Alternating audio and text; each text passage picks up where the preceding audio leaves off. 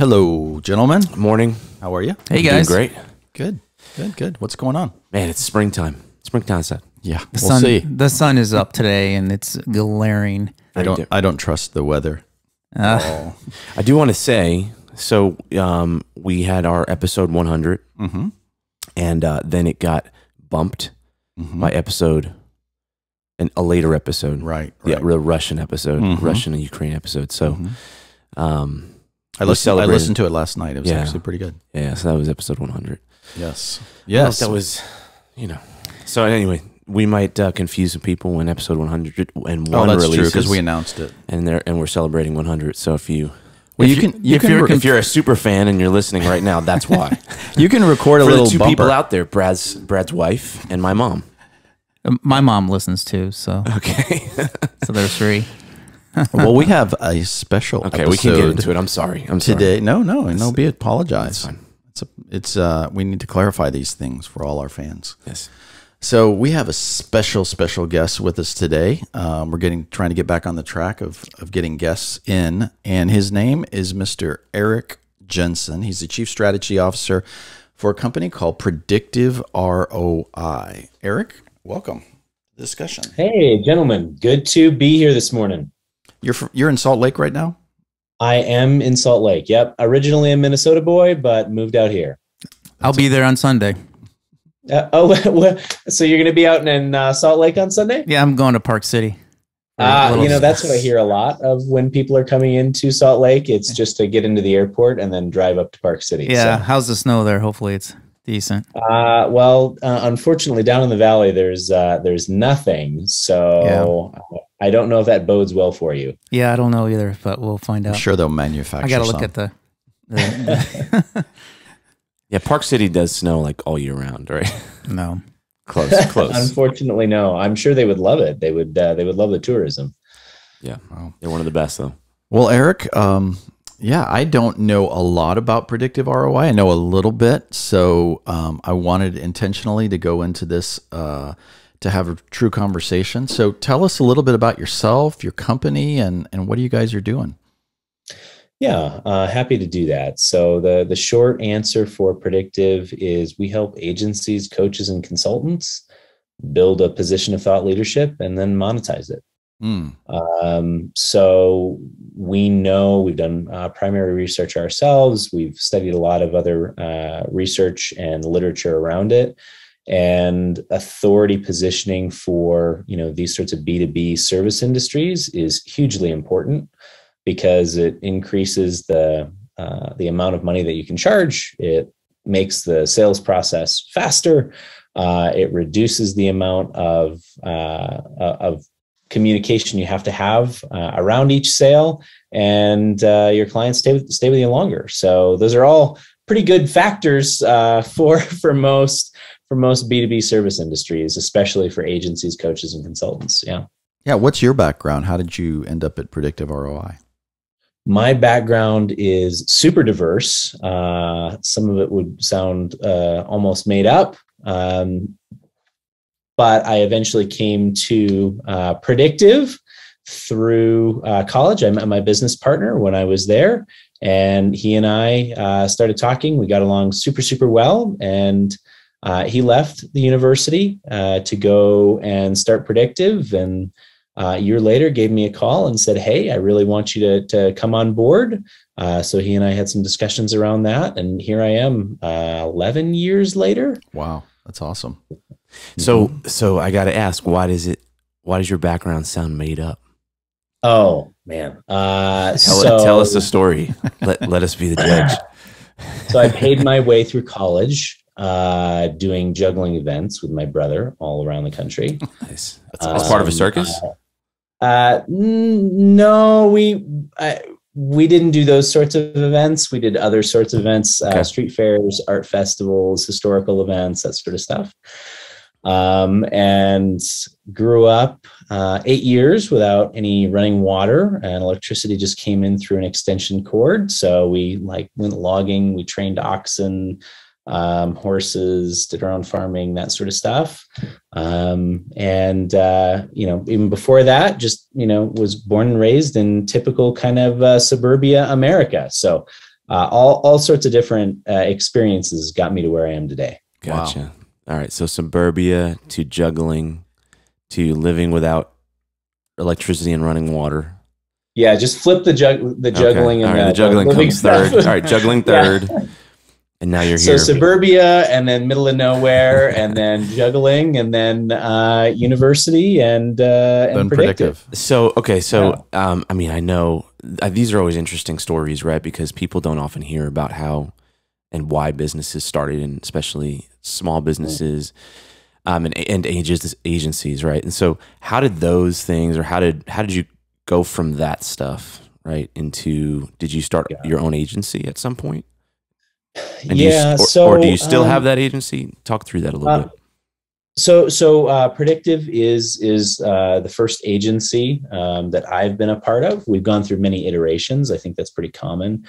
Like most agency owners, it was started off with being a good practitioner, and then moving forward and saying, "Hey, could probably do that for others." So when Stephen first envisioned Predictive, it was for SEO, and he wrote a book around SEO and everything along those lines. And he was very, very good at that practitioner of it. But then came the reality of owning a business and all of the challenges that came along with it. So I apologize. I thought, because Predictive is towards agencies, right? I want to clarify that, right? Like you're helping agencies, right? It is now. So, I thought it may have changed companies, but you sounds like you sort of pivoted at a certain point, or transitioned or evolved, right? That's probably better, because that's what all of us are doing. Yep. So, when and why did that happen?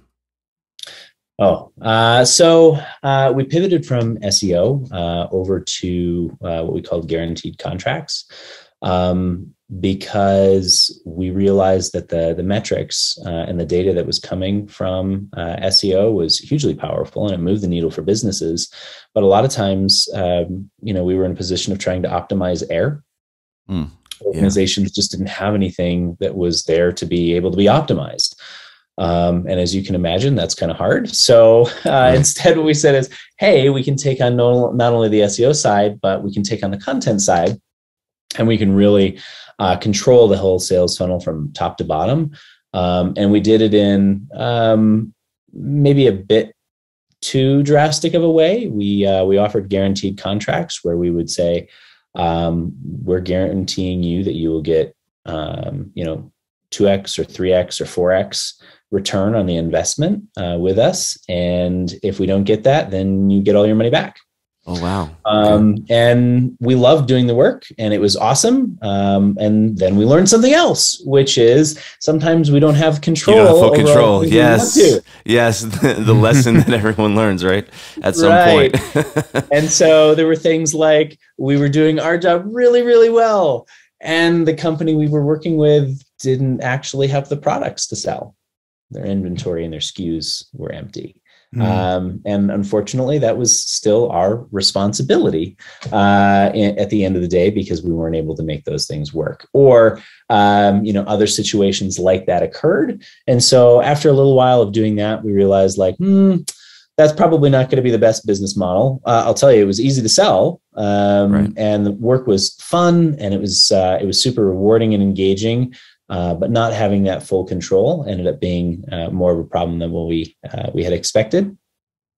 And so we shifted over. At that time, we had started a podcast for ourselves, so you guys can understand that. And we loved it. We had a blast doing it. And then we had several clients come up to us and say, hey, could you do that for us?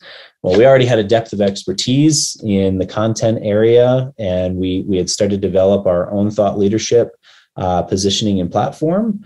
And we started down that road, and that's really what hooked Stephen and I, as far as we just love doing that work. We really love helping companies niche down, go an inch wide and a mile deep, and get their smarts out of their head down to some place that someone can consume.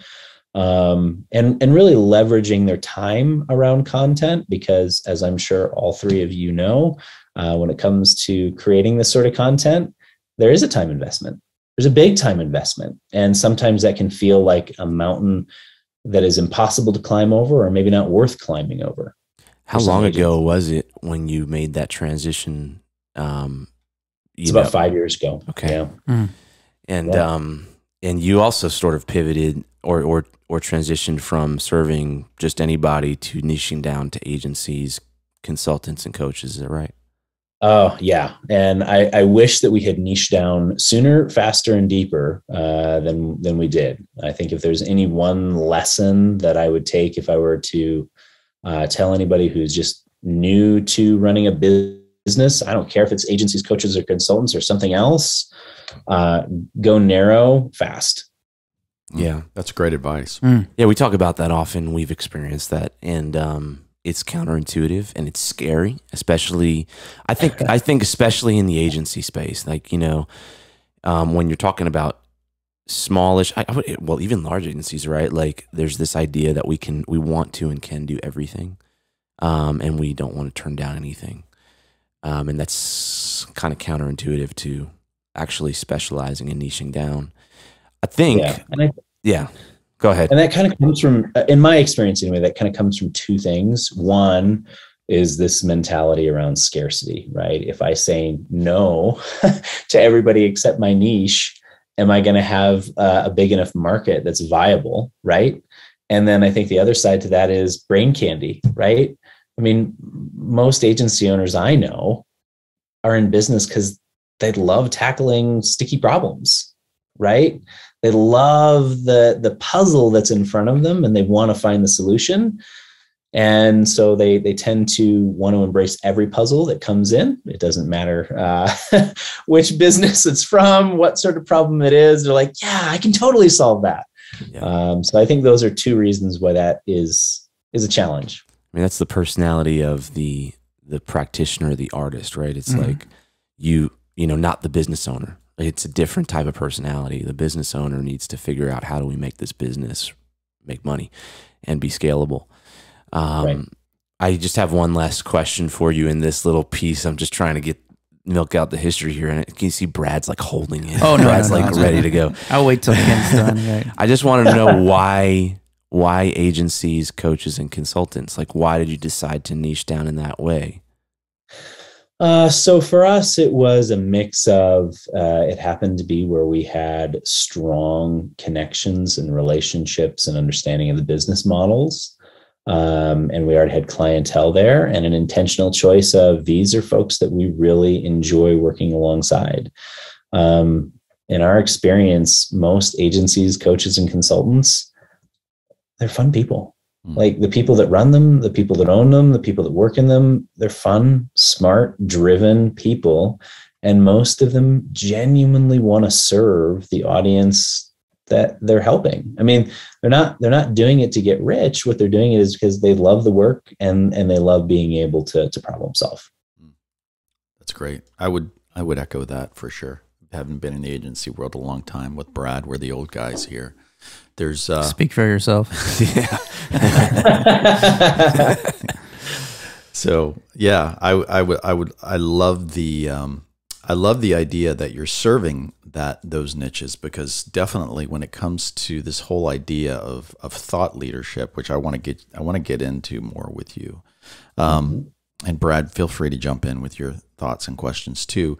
I've seen that term and that I guess that world evolve over the past 20 years, and what it even means, and I guess even when you say it, sometimes depending on who you're talking to, you might get some raised eyebrows, you might get some questions, but I'd love to hear how you define that term and what like just high level strategically, what do you see as your role and how you serve your clients? Awesome. I think you forgot one reaction too, which is the eye roll. Yeah. Sometimes the position of thought leader is really viewed as a moniker you add for yourself. And that is definitely not the work that we aim to do. I think probably the easiest description of this is If you need to have heart surgery, do you go to a generalist or do you go to a specialist? Right. Specialist for sure. Right. And so you can put all sorts of other stories and analogies and examples in place in order to show the benefit of having a position of thought leadership. But if you are known within your space for solving certain problems for certain people, that's a pretty powerful position. Because most businesses are not looking to hire a company to come in and solve all of their woes. And quite frankly, if they are, they're going to be disappointed, right? None of us can solve every problem in every client's business. It's just not feasible.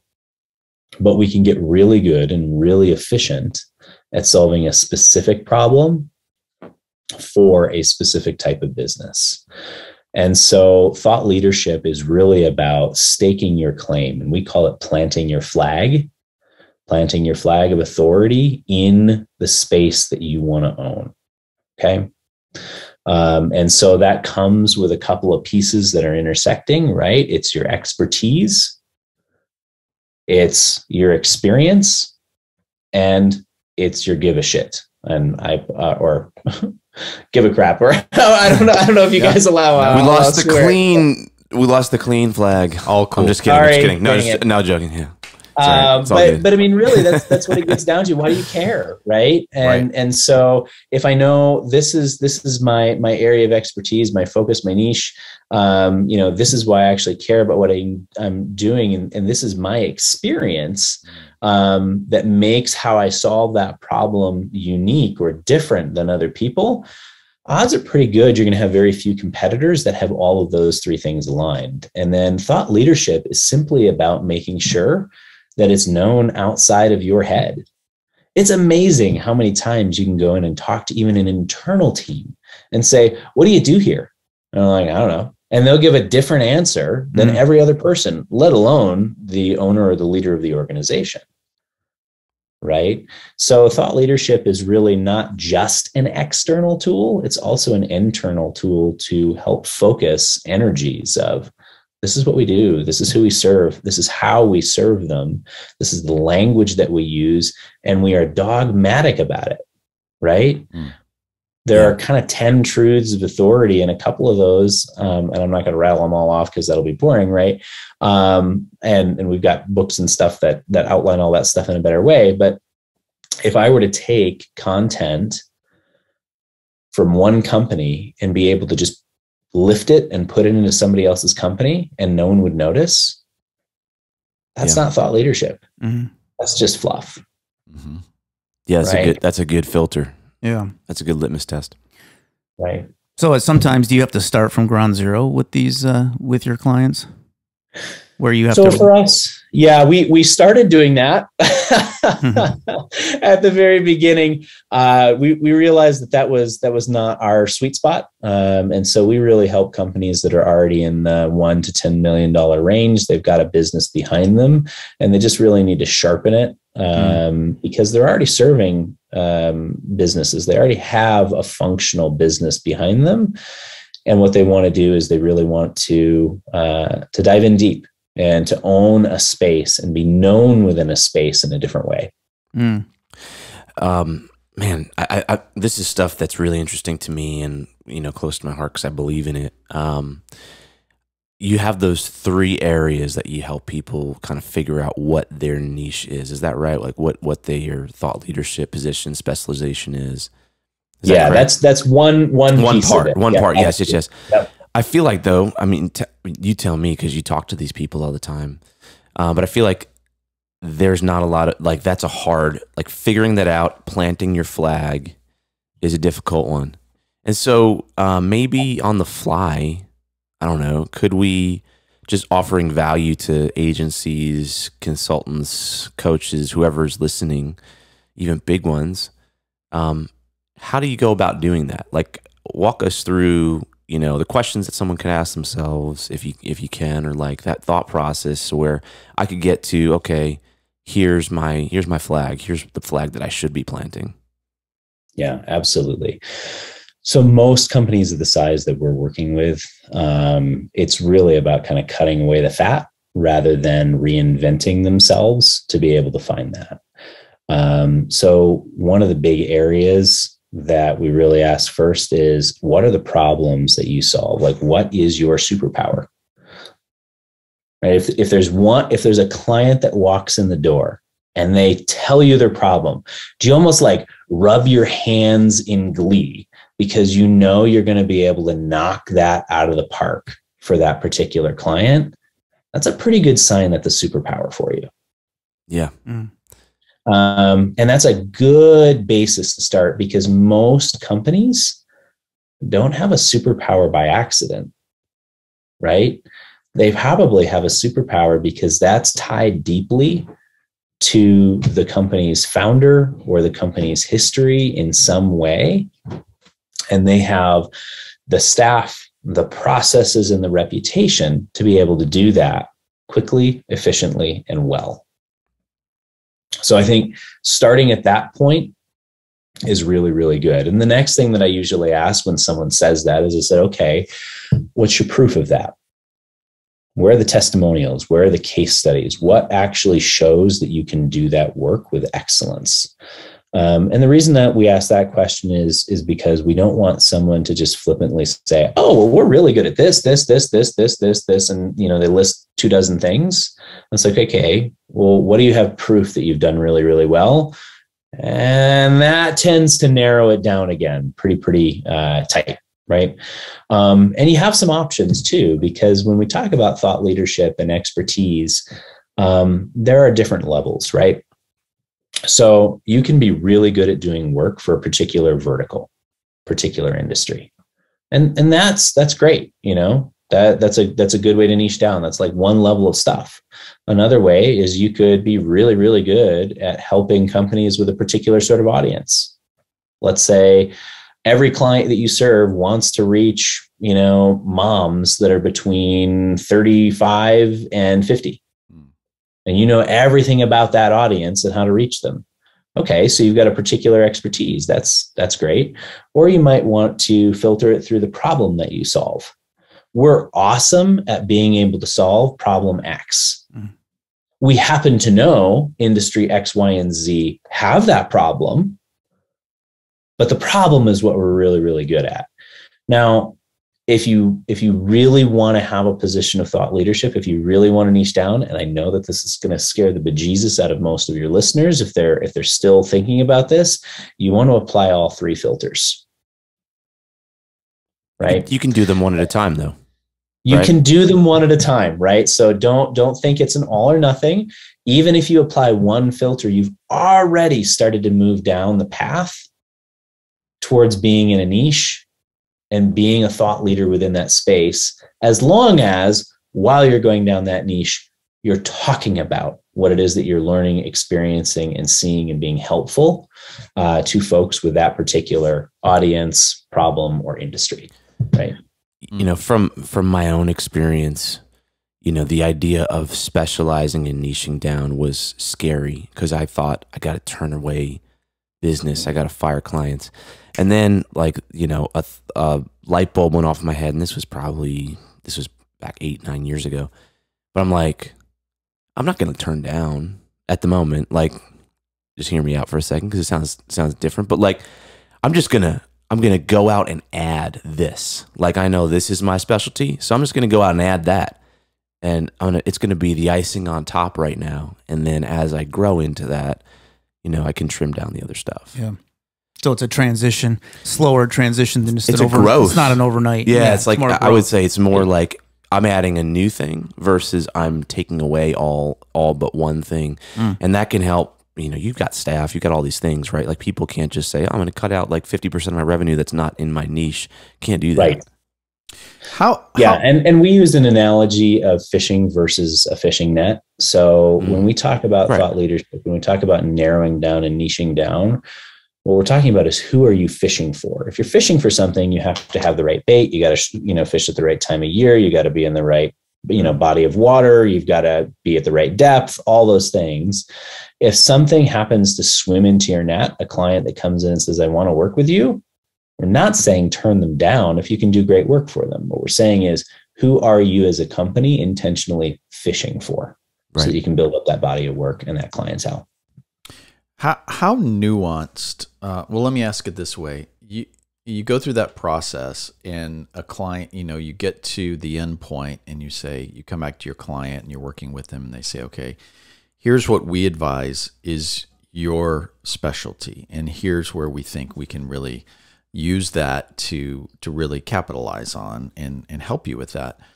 What if have you ever had clients that, or an agency that you get down to that, and there's either a surprise, or maybe, that's great, we're good at it, but we don't want to be that. Do you understand where I'm going? Like what? Yeah. So one of the pieces that we have implemented on the front end of our services is something that we call Sprint. It is a 90-day deep dive to make sure that the company is, one, in a position to be able to do the work that we do, and two, has buy-in, which is kind of what you're talking about in the second part of your question. You're right, because we can't force a company to dive in to being narrower. We can't force them to be prolific in their thought leadership. We can't force them to be relentlessly helpful. None of those things are something that we can require from a client.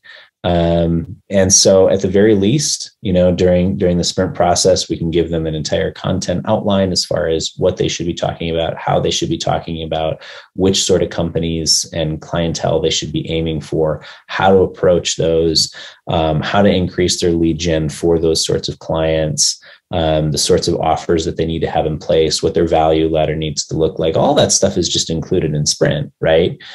And so that's the plan. This is the blueprint moving forward. And then there is the question, right, of, is there buy-in, is there not? And if there's not, that's okay. We understand it's scary. I mean, you guys were talking earlier about like how scary it is to niche. I think that's because a lot of people view their business as like their baby, right? We hear that all the time, like, oh man, my business is it's like my own kid, right? It's not, right? And when we talk about focusing in on a small piece, what it feels like to many business owners is we're asking them to cut their baby in half. Right? They don't have a baby. They have a grapevine. A grapevine has to be trimmed down if you want to get really good fruit from it. Do you find that when you propose the sprint after the 90 days that there's some business they have to shed, which would see a little downturn in their revenue for a short time? No, we don't really recommend, getting rid of a lot of existing clients or things along those lines. Again, what we do is we just help them start fishing for the right clients. Got it. So it's more scaling and then eventually find their niche to the point where these maybe current clients decide that they're not the right fit eventually. But well, and one of the things we often find is that there are clientele that they're serving they really don't want to be serving. And so part of the work is going towards, okay, we need to replace those clients, right? For a happier, healthier business and business owner and team and all of those things. So let's replace those with the right fit clients.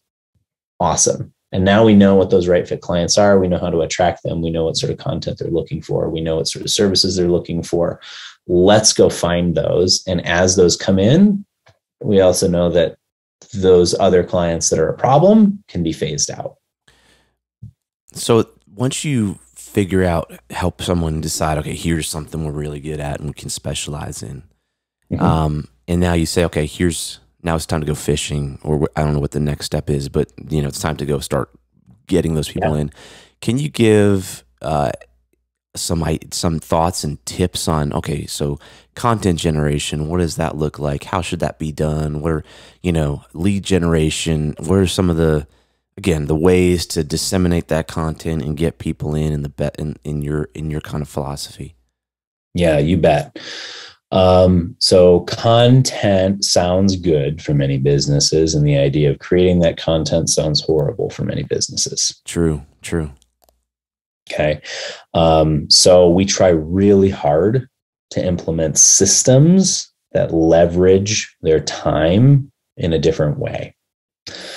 So we use a lot of inside baseball terminology, so I apologize. I'll probably have to explain a few terms as we go. We do it for shorthand. But one of the first things that we try to get our clients to do is to start developing what we call cornerstone content. Okay. Your guys' podcast, this is an example of cornerstone content. All right. You can do cornerstone content with research. You can do cornerstone content with blog posts, video series. You can do it with just, anything that lets you create content that is regular, right? It's consistently going out. It is meaty. So you can actually slice and dice it into smaller pieces. So again, your guys' podcast, you can write emails and social and show notes, and you got the podcast itself, and you can pull out little sections of it for highlights. You can do all sorts of different things with it. So it's meaty enough to slice and dice. And it's not a one-trick pony, meaning it doesn't only live in one place. So just imagine if you built your entire business selling products off Amazon, and Amazon goes, I'm not allowing it anymore. What happens to your business? Well, it's done. Right? Or what if you built your entire community on Facebook and Facebook decides, we're closing down those groups? That would never happen. What are you going to do? Right? So with your guys' podcast, again, a great example, and I'm using it as an analogy because it's easy for everybody listening to understand. Let's say iTunes decides we're not doing podcasts anymore. Okay. Still have the audio. 500 other places that it's going out. Yeah. Right. So if cornerstone content, and that's what we mean by that. So we try to push them to do that. And we combine that cornerstone content with their sales efforts. All right. So business owners, especially in the businesses that we work with, and you guys are agency owners, you get this, your best salesperson is you. Like that's the best person for doing biz dev in most situations.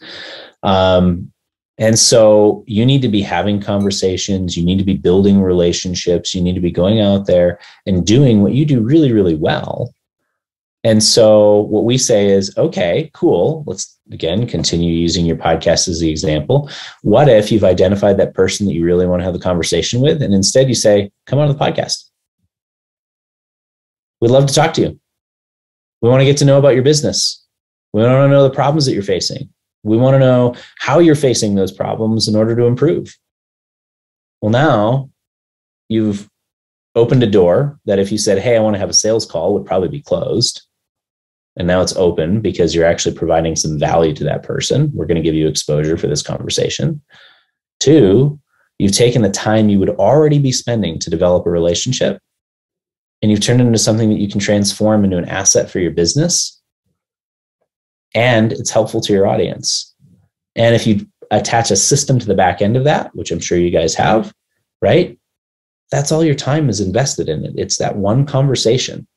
And then all the slicing and dicing, the production, everything along those lines is done by other folks who are really, really good at that. So it doesn't fall on your shoulders, because we know if it's on the business owner's shoulders to get it done, it's not going to happen.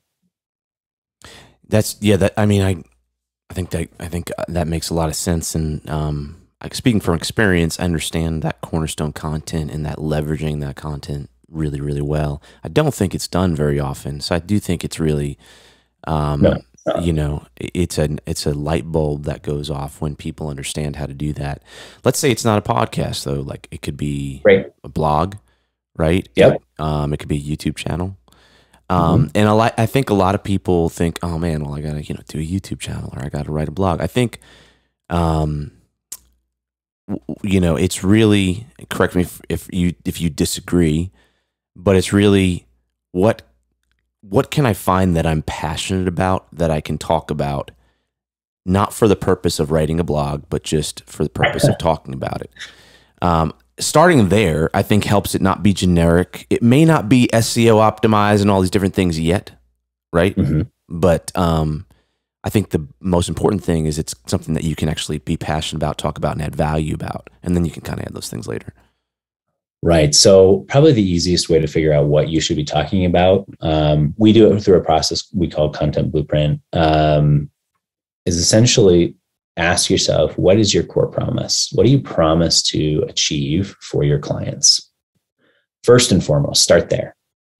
And then I would ask you, okay, if you could only choose three things, only choose three levers that you could pull again and again and again for your clients to be able to achieve that core promise, what would it be?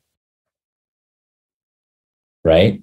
And the reason why we choose three isn't because three is an arbitrary number, right? So three is the most complexity you can have in a system without adding extra unnecessary depth. So, right, if you have two dots and you draw a line between them, you got two pieces of information and one level of depth. If you have three dots, you've got three pieces of information and three lines. So you've got three items and three levels of depth.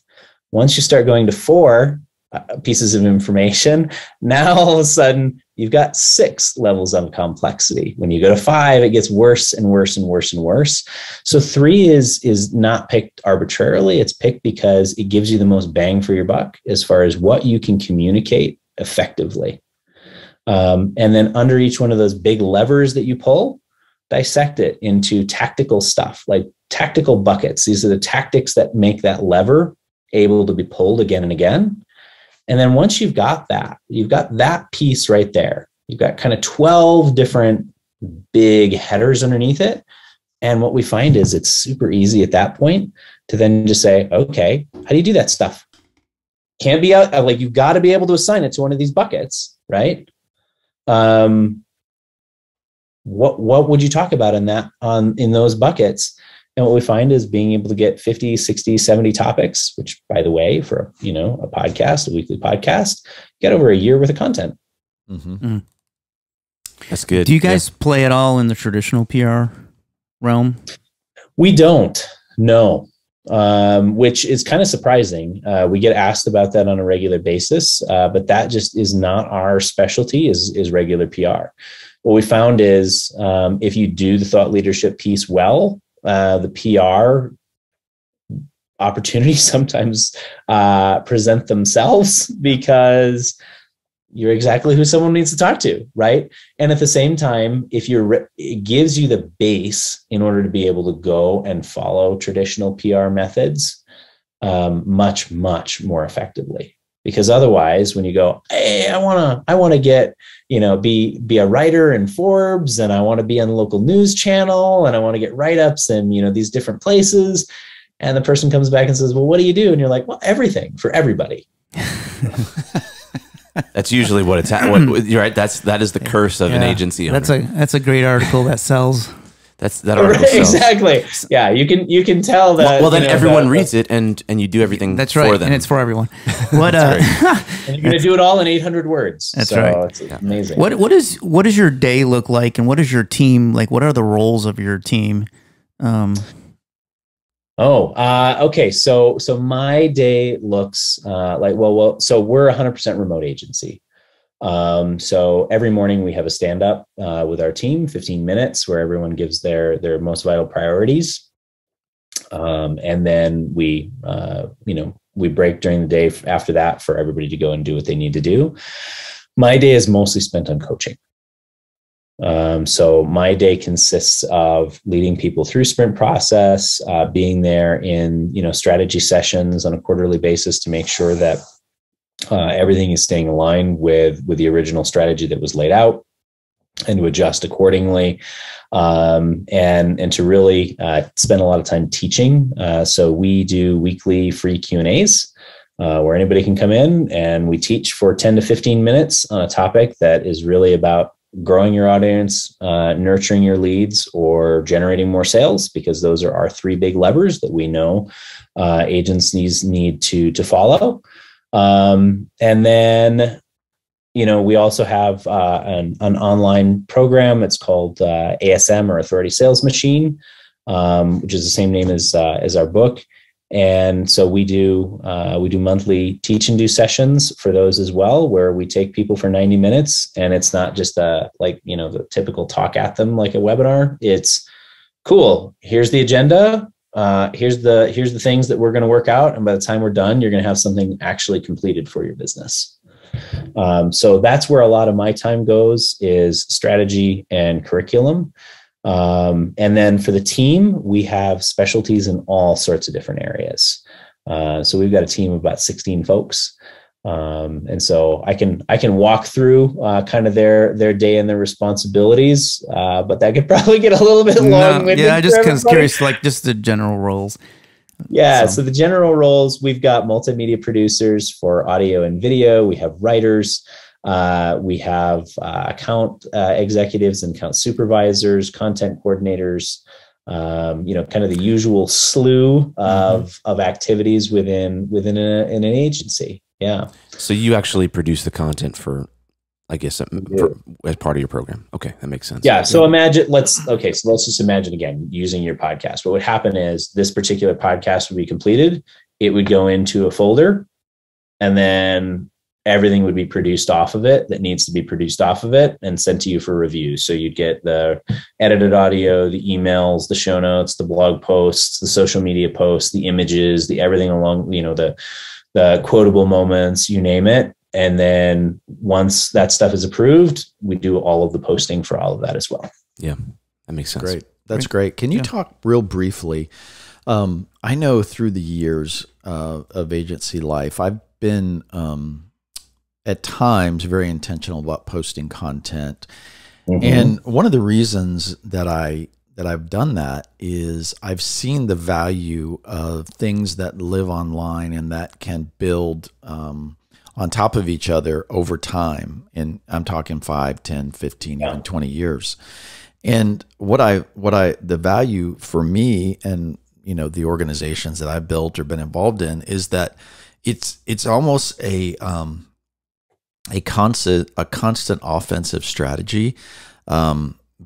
Because in this day and age, you never know what could happen with a disgruntled client, or there could be something that happens with an employee, and all of a sudden you're scrambling to say, oh my gosh, the client, when they Google my company, they have all this kind of like negative stuff that comes up that may or may not be your fault.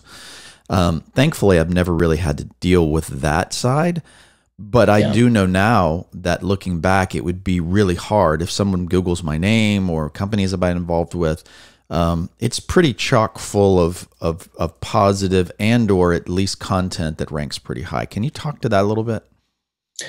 The importance of that. Really what you're saying is, look, there's a vacuum. It exists inherently. Yep. Do you want to choose to fill it with content of your own making and direction? Or do you want others to fill that vacuum for you? Exactly. And yeah, being proactive about that is immensely helpful. And I think you, at the very beginning, you hit on something that's so critically important, and that is a body of work. And I think a lot of companies undervalue what a body of work really means. So if you think about it, every agency, every coach, every person that's running any sort of a B2B service industry has folks within their organization that could leave tomorrow and put up a shingle and say, I do this, because they're practitioners just the same way as the owner of the organization was years ago. Right? Right. So because that, and everybody knows this, by the way, right? Because of that, there is a lack of trust for organizations that have just started because you don't have a track record. It's easy to say, I'm great at this, right? So real estate is an industry that struggles with that all the time. And it's a low trust industry because of that. Everyone comes in and says, I'm an expert. I'm a great investor. Financial advisors have that same issue, right? Anybody can go and say, well, I now do it for folks. Well, what's your track record? What's your expertise? What's your knowledge base? How do you continue to educate yourself on this so you don't fall behind? Well, your body of work is what shows all of that. And it does build over time, and it becomes more valuable over time, which is awesome. Yeah. And to your point, it creates a footprint. It fills the vacuum. It makes you more findable for the things that you want to be found for. There's tons and tons and tons of benefits. but it does not happen overnight. This is not a silver bullet strategy. This is not a get rich quick scheme. This is a building a business with intention strategy. That's good. That's really good. I think this is great. Yeah, Erik? I think it's needed for agencies. It's stuff that they know they need to do. Frankly, lots of businesses know they need to do, and it's just hard to do. So thank you for walking through that. Yeah. So Erik, how can people get a hold of you if they want to learn more? You know, honestly, my favorite thing for folks to do is one, they can always obviously hop over to the website, predictiveroi.com. We have the weekly free Q&As. That's like right on the homepage. When you go to it, there's a button that says, you know, join our weekly Q&As. It's a cool community, and you ask questions and you get answers from all sorts of smart people. It is not just us pontificating from the top. It is when you lay out a problem, you're going to be in the room with 15, 20 other people, and they've all got experiences that you can draw from. How cool. So I definitely recommend that. And then if anybody is really interested in diving deep on this, we know it's hard. We know it's scary. Okay. So we do have a book on this, which outlines it a little bit more clearly. So you can actually like sit down and think about it more than just what even a podcast lets you do. And you can just go to predictiveroi.com/free-book. And you're good to go. And it really is free. It's not one of those like pay shipping and handling or whatever, right? We actually shipped a book to South Africa a few months ago, and it ended up costing us several $100s in order to make it happen. But we're serious about, if you want that, we want to see businesses succeed. We know what it's like to run a business. It's hard, right? And any help that we can provide, awesome. Awesome. I'm going to go order that book. Yeah, absolutely. Erik, thank you for your time this morning. And I know it's probably, hopefully, been very helpful for the listeners. Is there anything else you want to say before we let you go? No, I just, I think the only thing, well, I guess there is one thing. Don't let fear dictate the strategy of your company. Great word. That's good. Great word. All right. Well, Erik, thank you again for your time. PredictiveROI.com. Go check it out. And gentlemen, until next time. Yeah. Until next time. We'll see you later. Have a great day. Thanks. All right. Bye. Bye-bye.